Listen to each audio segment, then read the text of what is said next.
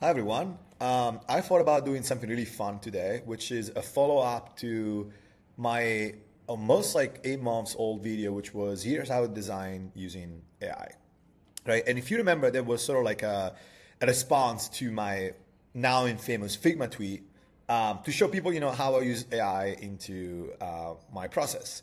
So now, of course, 5 months after we launched MagicPath, the product is going through lots of iteration, lots of improvement. And so I thought, you know what, it would be fun to redo this video, but now, of course, using my product instead of the Aki flows that I was using at the time.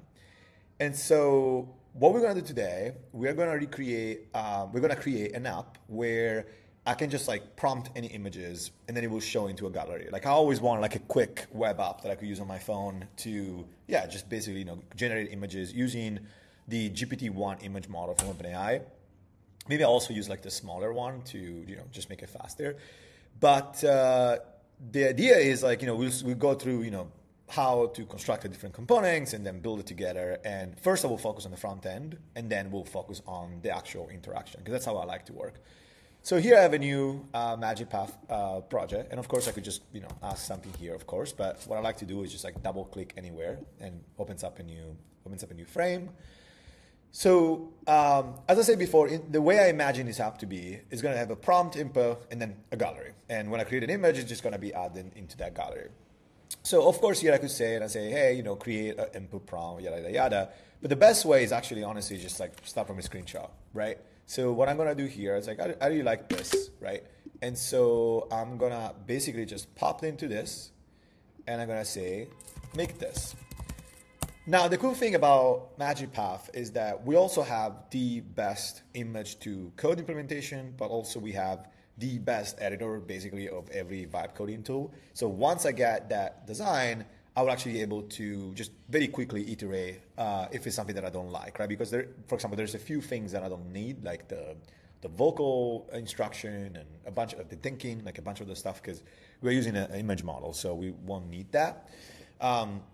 We also worked a lot on improving the main flow. You will see it's like much faster now, like things basically builds constantly. Like this is not like the other sort of like AI application when things just doesn't build. Like here, like things build all the time, which is like really awesome. And so let's see. All right, so we have our prompt here. You can see like it basically perfectly created the image. But as I say, there's a few things I don't need here. So I do not need this, right? And I definitely don't need the thinking. So I'm just gonna like remove that as well. And then here, let's see if I should just remove this as well. Yes, because it was a different section. And then this is the cool thing about MagicPath. So you can see here, things are not aligned. I can actually, boom, I can align it. How cool is that?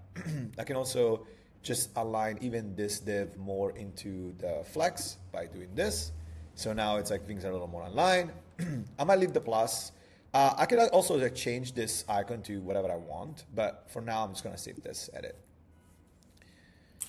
And in the meantime, it gets saved, which is it's pretty quickly because we just basically edited the look. There's no AI involved. So when you do edit it manually, there's no AI involved. So you can just like basically use whatever you want.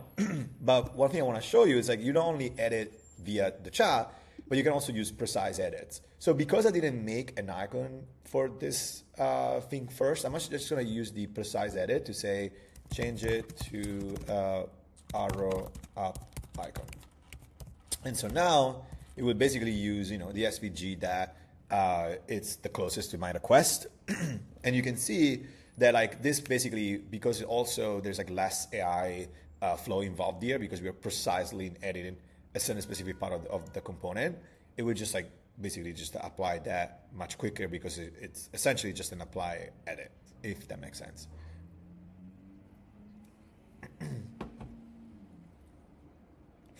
So you can see it already goes into building. But it will be much faster if I just upload an SVG, which you can do. I just didn't have one. Okay, cool, awesome. I love this now. So the other thing I need a view with grid images, right? So I'm gonna say make a iOS view for a web app to display a series of images, a square, in a grid, each row will display the images, use a black background, and these images will receive the output of an image gen model. So it's going to do that. In the meantime, this gets created. We are going to go and look at the OpenAI references. So basically, the only thing we need is the create image reference, right? Because that's what we need.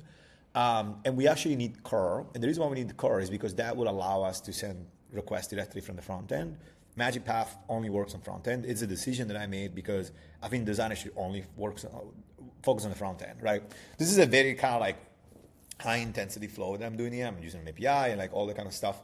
But, like because of that, you of course you can't use Python because you use React, and Node, you use Node when you actually have a backend, right? But as I said before, we only wanted to focus on the main experience.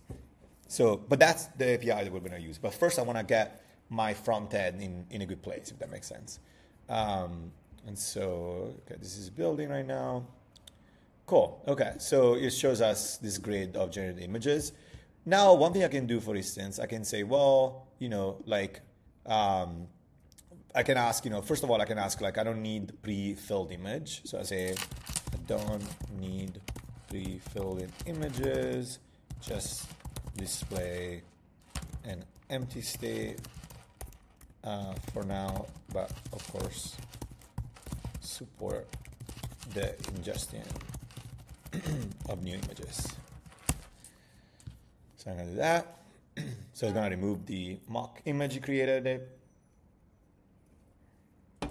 And by the way, you can see here I recreated this prompt. We also have libraries. So for example, one of the libraries we support is actually this AI app library. So we have like prompt inputs here. We had chat conversation messages. But I just wanted to show you like how to recreate this from scratch, which I think it's like cooler.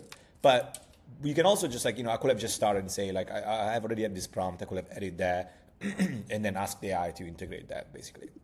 But for now, for the sake of this demo, I just wanted to show you the how that thing works basically.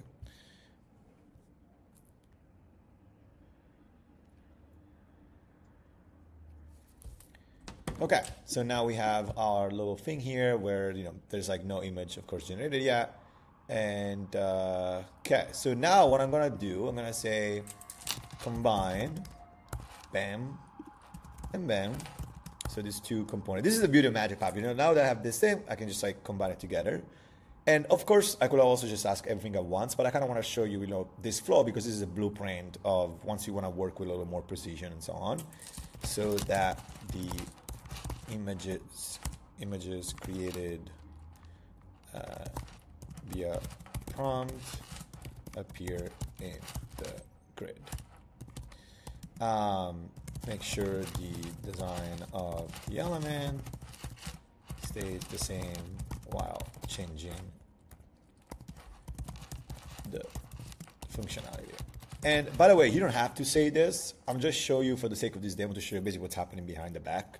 So, you're taking these designs and it's going to combine them together into something new without altering like your look, right? Because for example, let's say if I wanted this to be like a different color, right? And I was like, okay, I want this to be red or whatever, right? So you could have done that, but for the case of this, for this case, we're keeping stuff as they get generated because I was like pretty happy with the way this looked. Maybe I just like I'm going to increase the text size a little bit, but I can also do it once is the main view is sort of like generated.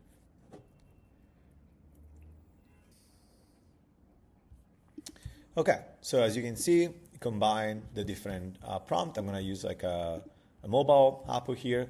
How cool is that, by the way? Like we just combine these two, right?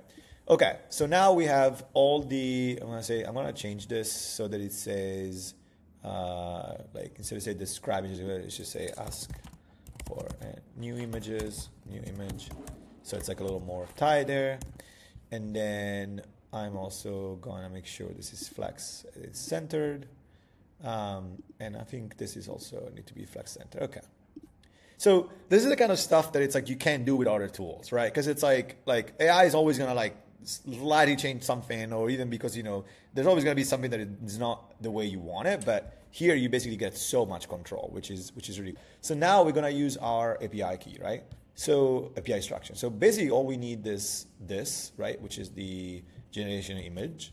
And so now what we're going to do, we're going to go here and we're going to say, using the OpenAI API for the GPT image model, connect this APIs so that when I generate an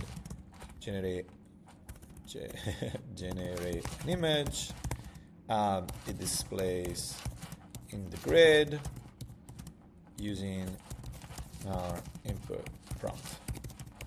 And so that's the instruction basically. And then I'm going to say for the API key, add a setting panel where I can add my API key.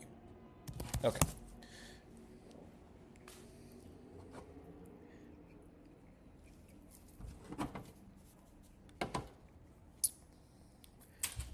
All right, so now we have our little setting icon here. It's awesome. I'm gonna go and grab my API key, so it might feel like the video interrupts for a second. All right, I'm back here. My API key is there, saved. Moment of truth. Cat with at. Let's go.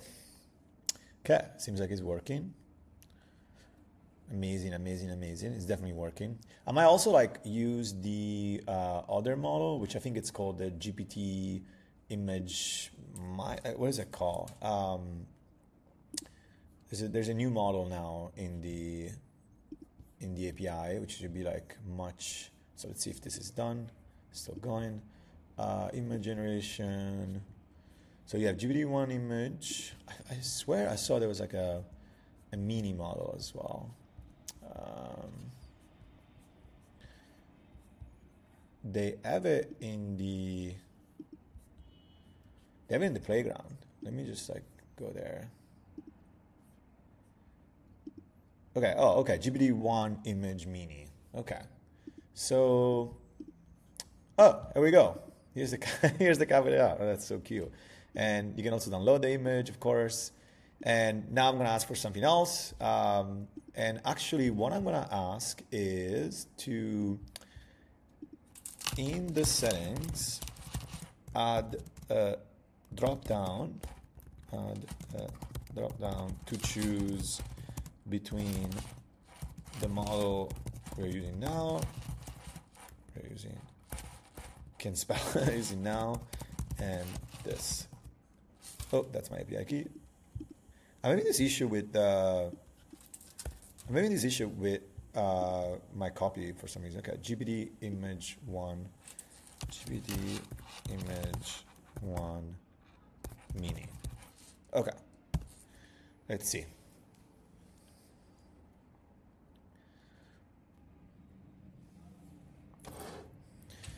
All right, let's see. Okay, so in the setting, I have standard and mini. Okay. Let's see if this works as well. So I'm gonna ask for an image of a hunter with a hat right now. Let's see.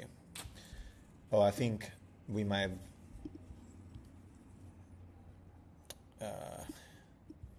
maybe, you know what? Maybe they don't support that in the API because it's strange they didn't use it as an API reference. So maybe it's only in the playground. So what I'm actually going to do, I'm going to go back to my older version. So that's also the cool thing about MagicPath. You can always go back to all the variation, right?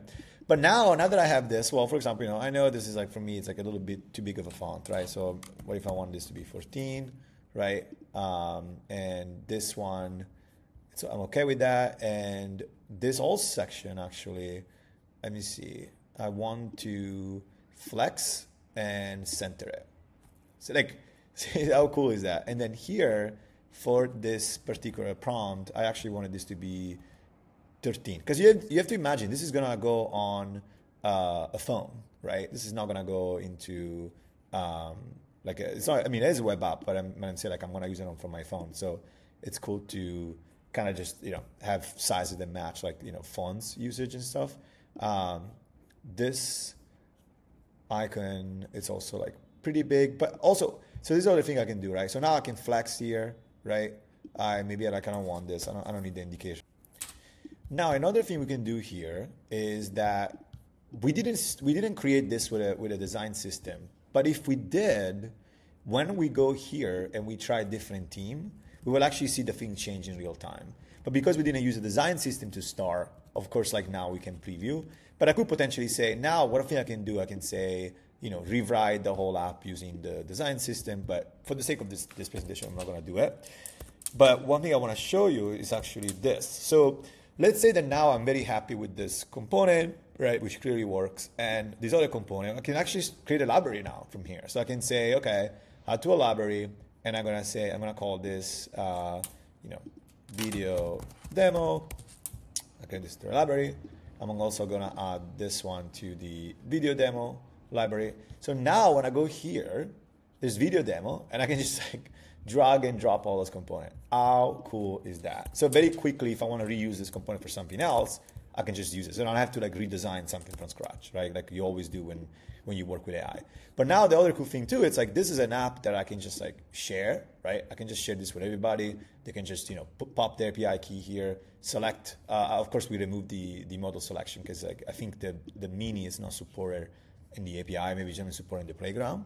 And but what's cool about it is like now, it's like, let's say what I'm going to do actually, I'm going to create a few images because I want to see what is the actual grid when you create a few images. So I might speed up this part of the video. So I'm going to do a hotter.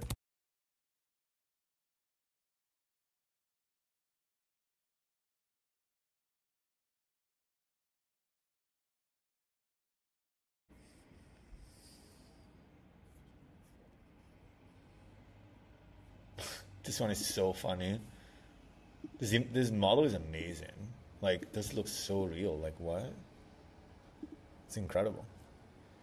I'm curious to see the Capri photo. That's going to be beautiful. The reason why, by the way, you don't see images when you go here, because this is two different instances of the local storage, right? So when you go here, this is a different local storage. If I actually create the image there, they will show up there, basically. Because it's just more like a security reason. Like you don't want to have like a persistent local storage across multiple views, Oh, wow, it's just beautiful. I like how the little effect that he put above the image description. It's like the little gradient. It's like really cool. So one thing I noticed is basically what I was thinking, which is now because we flex to the center, it's actually, it's basically not centering those images anymore, which is why I think it's, sorry, not centering, it's like from the top, which I think it's better for that purpose. I think it's better to bring that one back here so that then, once you generate images, it's right there. And so, of course, this is like sort of like we saw, how to use API. Most of the time, you probably won't do that because it's like it's just a flow that you don't get to use all the time. So yeah, so basically, what we did, we created this component, we used this component, we saw how you can connect an API. And basically in the span of 15 minutes, we had a running app that we can share and just, have people try it out. I think that's the really cool thing because now here, it's like I can basically just change whatever I want here, right? I can use a different design system. I can change some of the tech, like the font. So actually I didn't even show you. So you can basically use any Google font you want. We're in the process of also, you can search, of course, for any also Google font you want. We are in the process of also being able to add your own font, which is I'm very excited about. And of course, you can also share the entire project. I could have also generated variances of this. So I can say make, I don't know, two different variants. And I can say I feel lucky. So just let the AI decide and stuff like that. Yeah. So thanks so much.